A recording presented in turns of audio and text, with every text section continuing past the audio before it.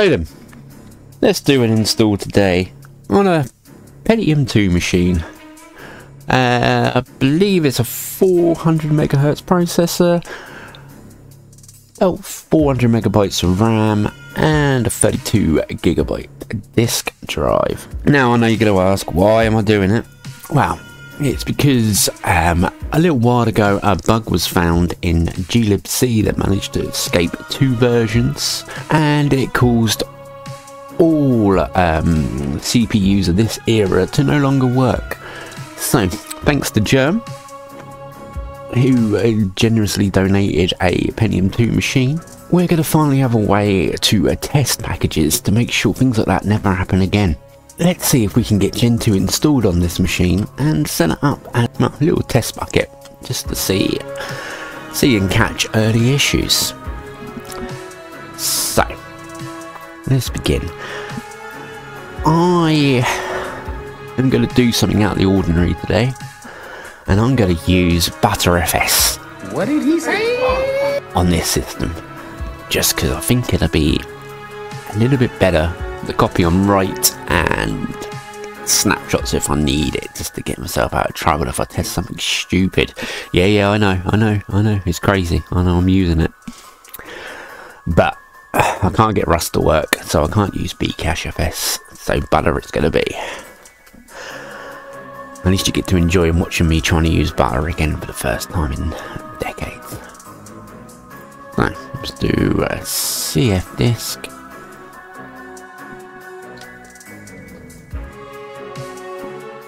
God, the speeds of this machine, eh? And what we got? I think that's probably pretty good. Is 8 gig too much for swap? No, I think I'll keep that 8 gig.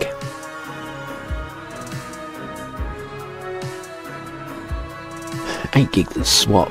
Yeah, 400 megabytes of RAM. I remember Germ saying to me that every time it reboots, it comes up with a different figure of RAM. I've never seen a machine do that before, but hey, if there's someone who is the opposite of me, it's Germ. He's the hardware version of Jank to my software version. That's what makes this the ultimate crossover. It's when the most extreme software person meets the most extreme hardware person. Let's try and see if I can do this. So, make file system dot.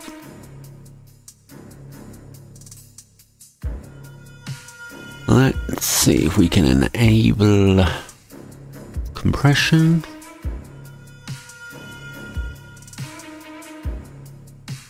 Maybe we need to do that on the next part. So, I know why. I need to do that inside the char route, don't I? Not an idiot. Alright, so CD mount Gentoo. Then we do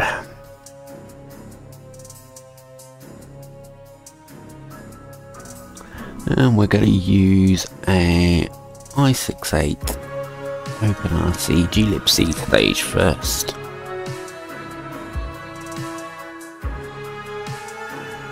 Right, can we untar that? I wonder how long this will take. Var. Oops, we're doing var. Coffee's not sunk in just yet.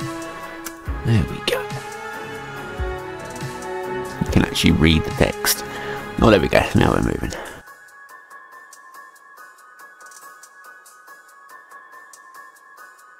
Oh, that took a long time.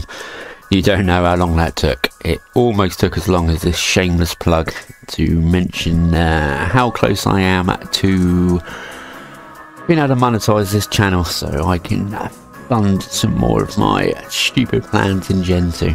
If you can watch a few more of my videos, I'd really appreciate it. Just get me over that line and earn that sweet $5 a month just to put towards making more interesting videos for you all to watch.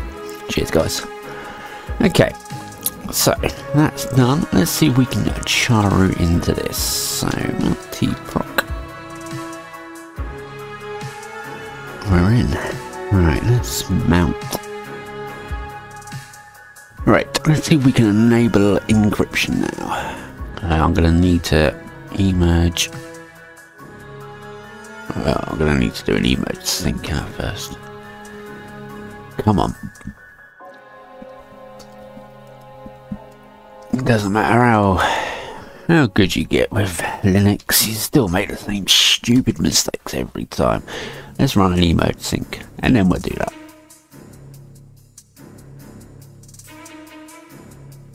Oh god, that was an experience. Don't know if you've noticed the time on the bottom, but Christ, that took a long time. Whew. Right, let's emerge the program. So that'll be ptrfs progs.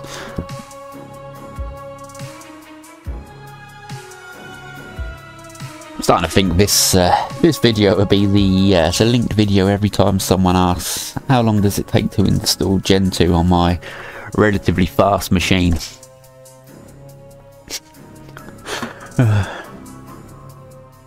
Becoming a meme more and more every day.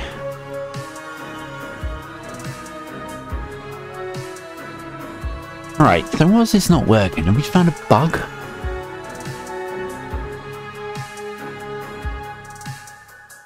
Oh, great. Crap. The SSC bug's back. Shit. Okay, let me go and look into this. Okay, so I've had a look at the Git logs and I can see the fixes in the R11 build for this, so the one that we found a while back. Crap. So the way around this is going to be report the issue upstream to Gentoo, and we'll use the last version of glibc. So we use the last version of a stage 3 with the previous working version of it, glibc stage 3. That'll get us around the issue. We can then put some measures in place to make sure we don't hit this bug again. Interesting. So everything we just done was basically a waste of time, but we found a bug. So let's exit the here. You mount dev sys run proc remove rf.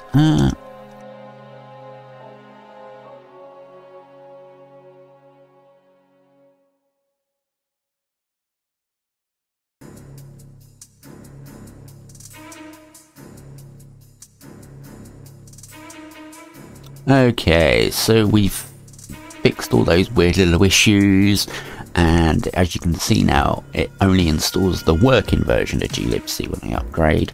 Let's try and do the update. Sorry, let's try and install the butter fs procs package.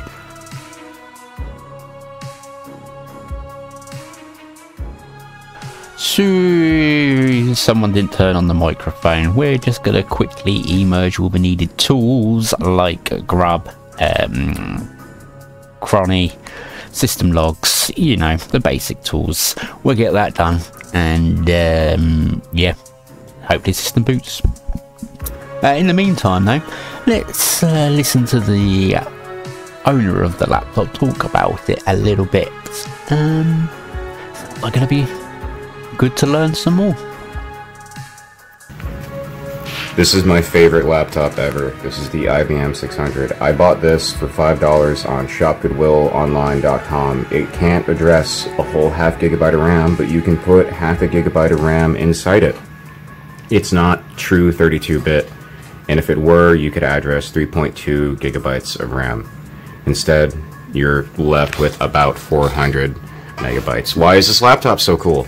Do you like the T420 or the T480, or are you going gray and like the T60 like me? Well, congratulations. This is its grandfather. It's the IBM 600, and the 600 series later became the T series. What's so good about this Thinkpad? Do you want to compile links in upwards of 30 to 40 minutes at a time so that you can procrastinate? Do you want to lose your train of thought waiting for your system to boot?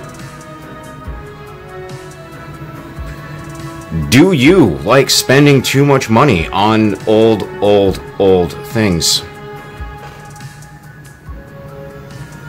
Then this is the laptop for you. You see what I mean? That guy is the hardware version of me. You can just tell he loves it. Was absolutely perfect to describe the passion of something. But we're all done our side now. Let's see. Does it boot? Let's give it a go.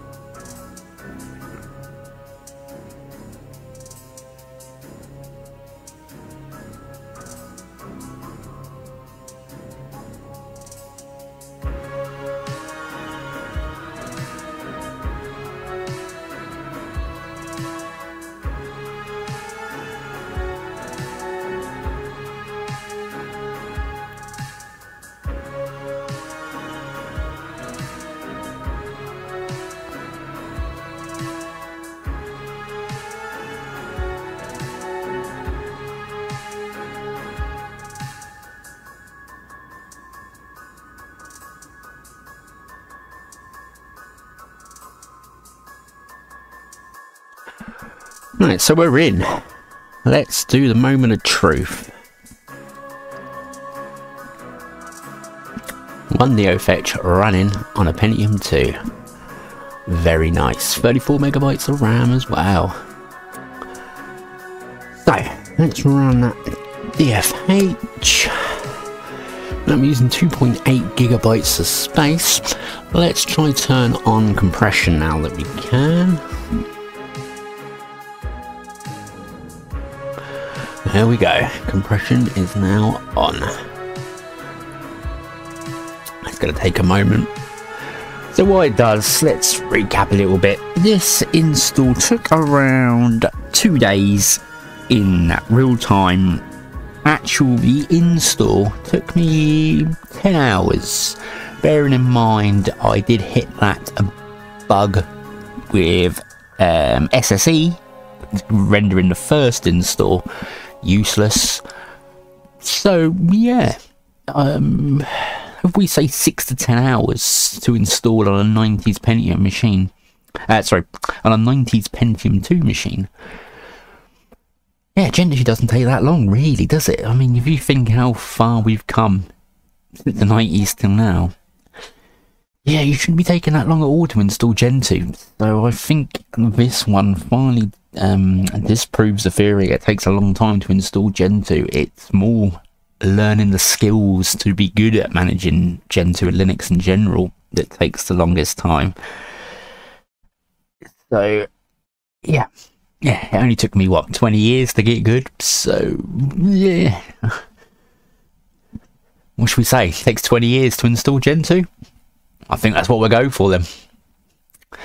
Let's go back to the system though and see how we go. Right, compression's done. Let's see how much space we saved. 800 meg. Nice. Nice. So, we're done. I think it's time to thank Germ again for donating this hardware to Gentoo. We're going to use this to look for bugs, and we'll set that up in another video. But for now, I hope you enjoyed this one. And yeah, I'll see you on the next one. Keep compiling. So it's clear I have a Gentoo addiction. If you want to help enable me and in exchange make interesting videos for you, why not consider being like these wonderful people and donating to me? Prices start at $1 and it helps me to do tasks such as these. Please consider clicking on the Patreon link to find out more. Cheers guys.